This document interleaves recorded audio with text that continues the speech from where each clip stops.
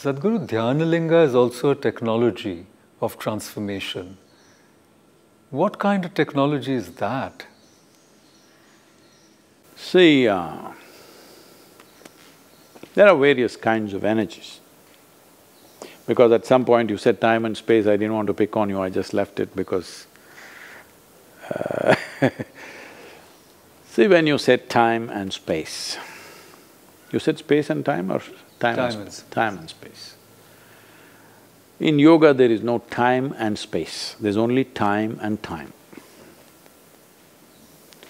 There is one level of time which is called Mahakala, another level of time which is Kala. Right now, the way you know time is only by the cyclical moments of physical objects. Planet spins, a day, moon goes around, a month. This happens 1 hour, dial goes around once, it's 1 hour. Everything is by circular movement.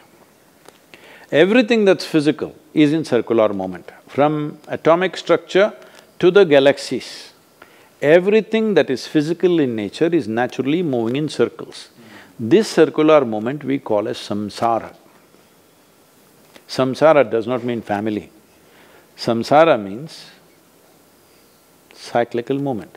Cyclical movement means what? If I say you're going in circles, what does it mean? You don't know where you're not going anywhere. Not that you don't know where you're going, you're not going anywhere, isn't it? You're going round and round means you're not going anywhere. Everything that's physical is going round and round because it's not going anywhere. That includes you, that includes me as a physical person, that includes everything. It's going round and round. When this round and round action ceases, it'll cease.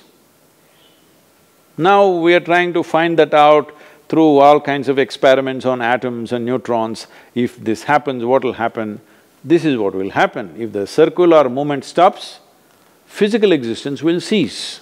This is all the time happening in the existence.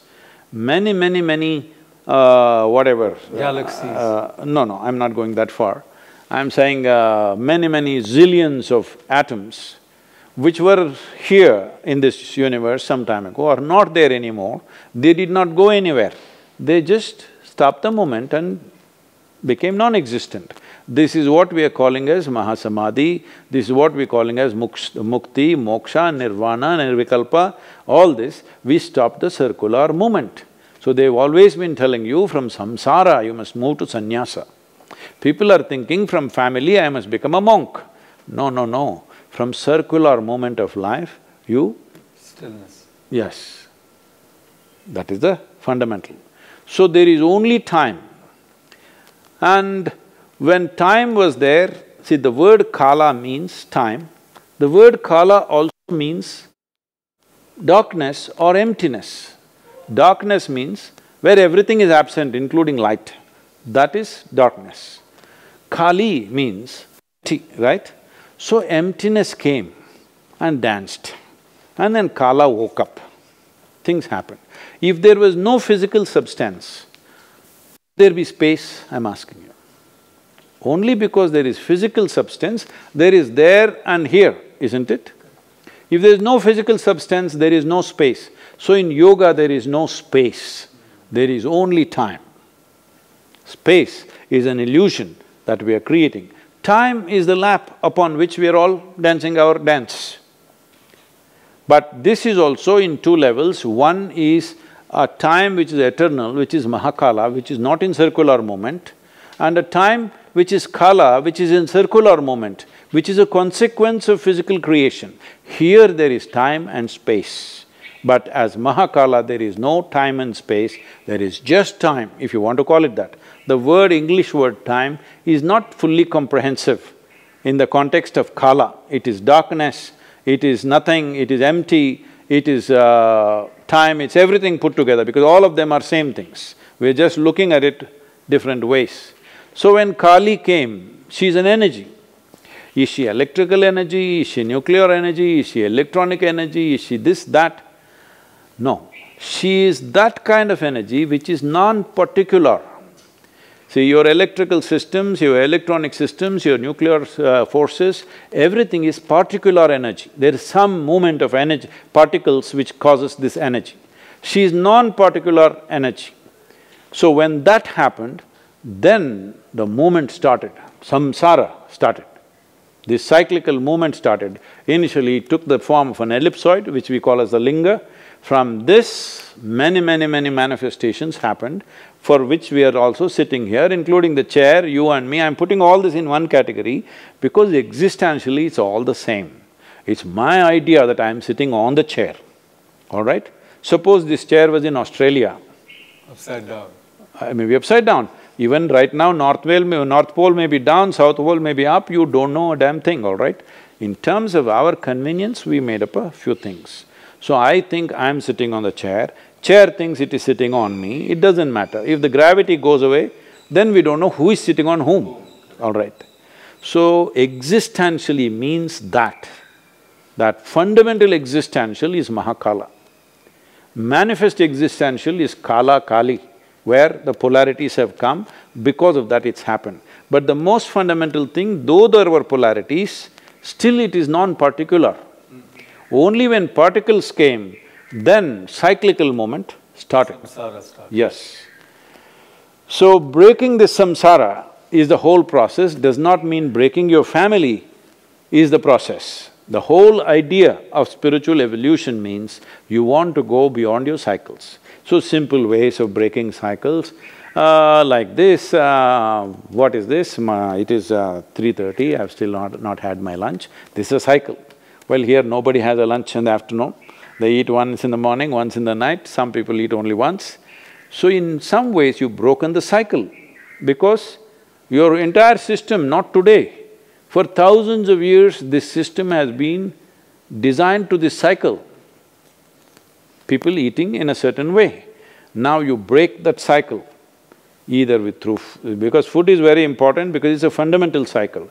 Your food, your sexuality, your sleep, these are three fundamental cycles which are hardest to break. Every day you are going to school, you want to break the cycle, it's very easy. But every day you're eating, very difficult. Sexuality, very difficult. Sleep, even more difficult. Breaking the cycle of sleep is the biggest thing. Today here you see, 3 days if I say there is activity day and night, there's a whole lot of people. With just maybe 1.5 hours of dozing here and there, they will be active throughout the night. Breaking the cycle of sleep is the biggest thing. That if you're insomnia, some other troubles, that's different. You're healthy, you can sleep well, but you don't sleep and you're well. You don't become ill by not sleeping. This is important because you're breaking the fundamentals which many generations of people have built. In a way, they're trying to determine what you should do with your life. You want to break that. This is why you have read the death book. In India, when we do the karmas and kriyas, it's not just about saying, I love you daddy, I love you mummy, it's not about that. We want to distance ourselves from their karma, because don't underestimate the dead people, they try to live through you. You must end that cycle. If you don't end that cycle, no new possibility will happen here, you will just be one more same thing. 21st century, but first century is living in 21st century. Repetition.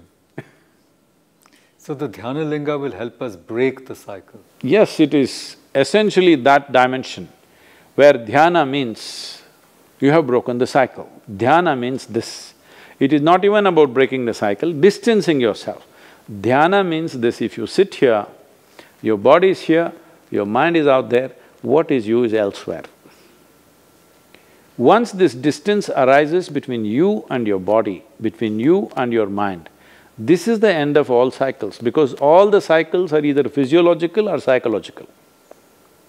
You are available to the cycles of life only through your physiology and only through your psychological framework, isn't it? How compulsively depends from person to person, it varies, but everybody is available to certain amount of physiological and psychological cycles. If the cycle is running, if your physiological cycle is running for a full nearly 12-year cycle, which is a solar cycle, if it's running like that, you will be least entangled.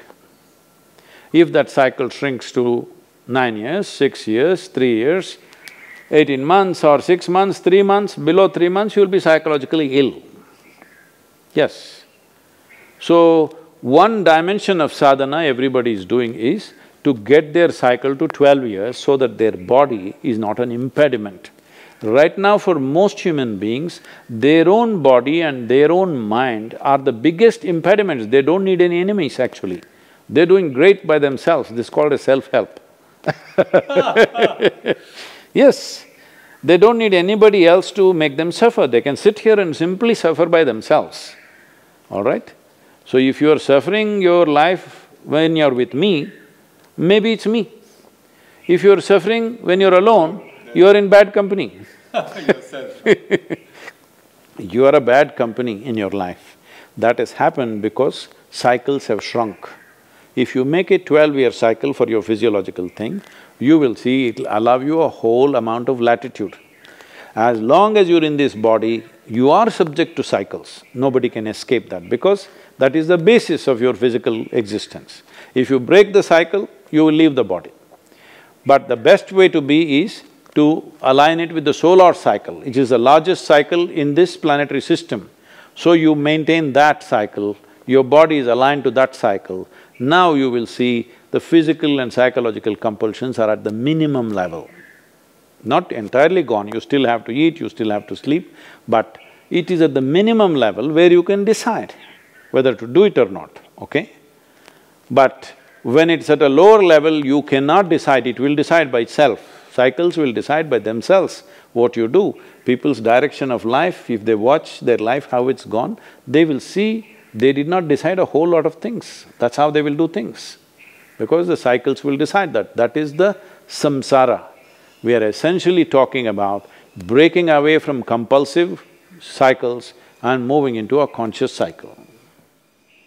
Sadhguru, does Bharata, as you said in a book, is this something we have to do more than others? I mean, we are a spiritual laboratory, it is said. This ashram itself, I find… We are not a laboratory, we are an industry. I know that's a negative word because laboratory means still you've not figured out. Industry means you figured out. So we should do something… Of course. As Bharatas? What do you mean?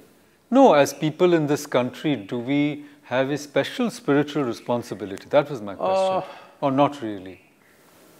Definitely I would say, because this is a culture which invested in this dimension for thousands of years. Millions of people for many generations have invested themselves, which has created a certain level of expertise.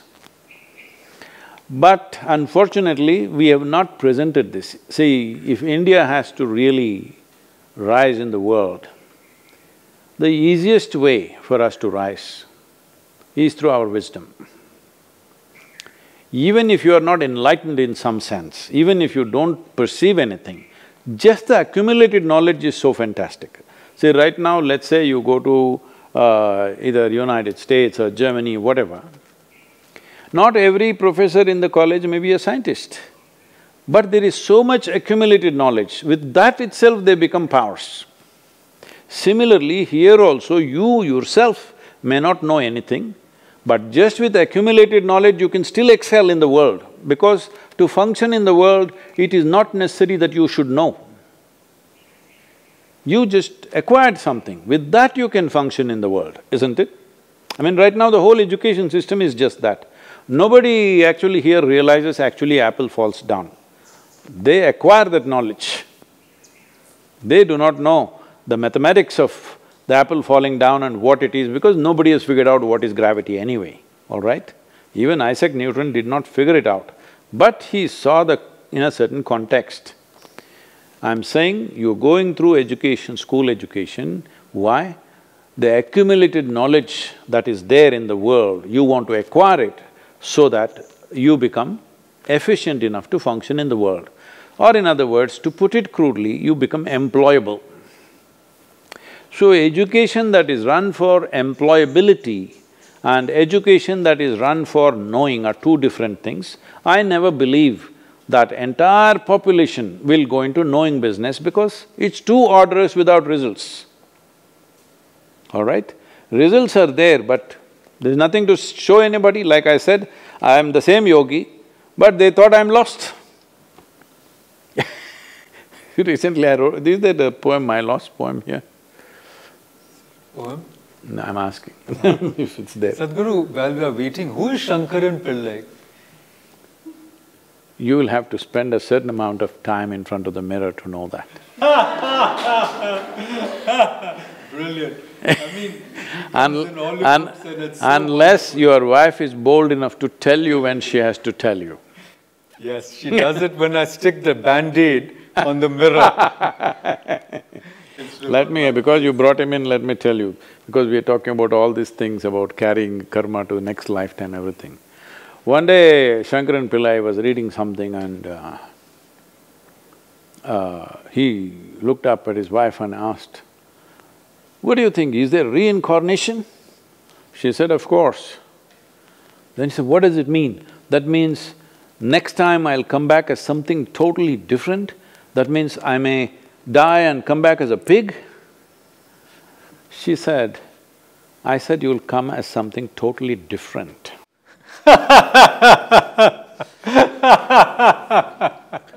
He's already a pig, so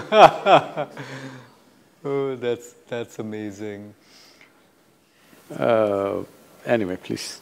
I just want to ask one final question, not final obviously, but you're very busy and time is running out. But is the world becoming a freer place or a more less free place? You know, some people say the authoritarian or the very well-disciplined societies manage the pandemic better.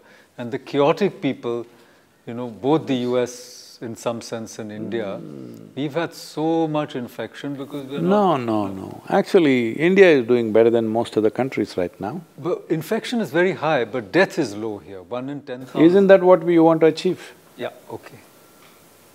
Like herd immunity. No. Nobody in the right senses ever believed that you're going to damn the virus and make it stay in China or something.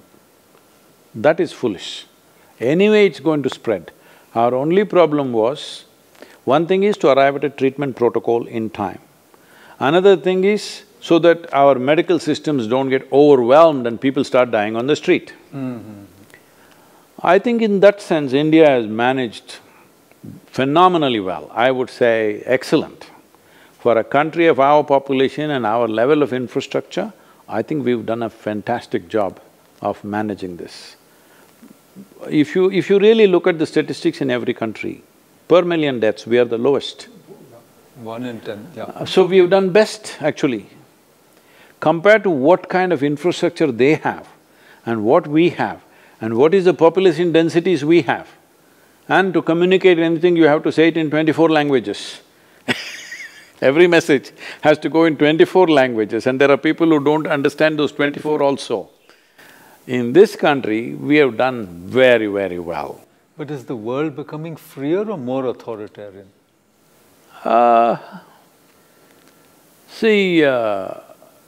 People talk about freedom, but when it comes to making choices, they want a strong leader, all right? Because confusion causes much more damage than other things. So, if there is a… what to say, as the traditional term goes, a benevolent dictator is something that people have always chosen especially when there is a crisis. Because you need somebody who will act strongly at that time. When everything is well, you want a leader that you don't know his name. If somebody asks, well, who is your prime minister, you don't know who he is. That is when everything is running well for us. When things are not going well, we want to know who is the leader and what is he capable of doing. So it depends on which nation you're living, what is the situation. In a country like ours, where still 30–40% of the population is in poverty, malnourished, I think to get ourselves out of this pit for next 25 years, we need strong leadership, strong, painfully strong sometimes. Yes, I am not for this as a person, but for me it is good there is no strong leadership, because I am in a certain level of life. But I know for the 30–40% of life which is suffering at various levels, physically suffering, mentally suffering is your choice. Physically suffering because of social conditions and economic conditions, a strong leadership is needed to get them out of that pit. After that, you can talk about many egalitarian stuff. This is all when my belly is full, I need one kind of leadership. When I'm hungry, I need another kind of leadership. This is the reality of human societies. Sadhguru, they say that human population has overrun the planet beyond its carrying capacity. Are we meant to colonize other planets? Is somebody planning to populate for 10 planets? The problem is we've been paying a lot of attention to other planets. If that much attention we had paid to this planet, we would all be living well. This colonization, colonialism upon this planet, you know what kind of havoc it created. Yes. You want to do this to other people also, wherever they are? Are there other people around? No, whatever, even if it's land. What colonialism has done to people, other life and land is terrible. No, the idea is human intelligence will go into the other planets and into… See, if you really want to explore outer space, you need to become super conscious. I'm using the word super not in terms of how super consciousness, no. Conscious, I'm saying you must be really conscious. Okay, let me take away the word super. You must be really conscious, because if you're conscious, if you become absolutely conscious, there is no space. If you move from what we are referring to as Kala to Mahakala, then there is no space. Then what is there is here, what is here is there, then you know it.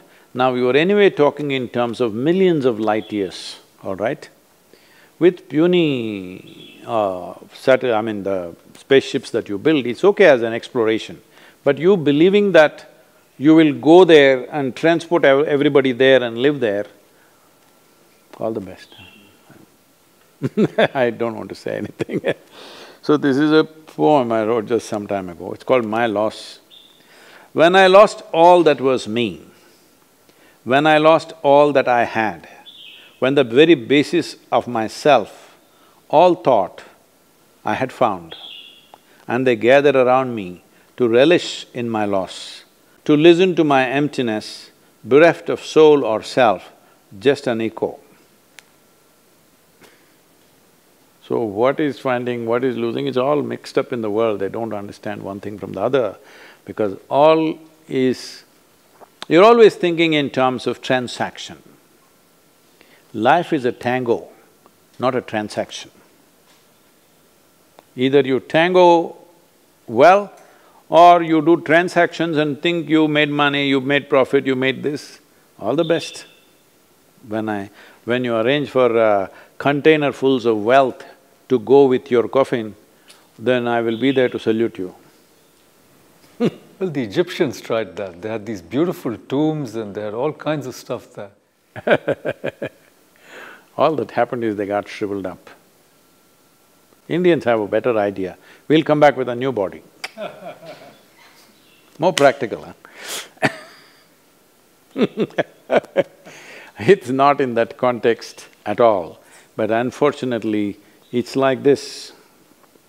You know, you give a child some building blocks and say, you can build the whole universe with this. You can, maybe on the floor, but it's not going to become a universe. So when the child completes that whatever, he feels elated like he made a new creation. So adults are also in the same condition but doing a little bigger blocks. Thank you very much. Namaskaram. Namaskaram. Thank you, Sadhguru. I hope I'm not too abrasive for the academic. Oh, wonderful, that was good. We need to be woken up, Sadhguru.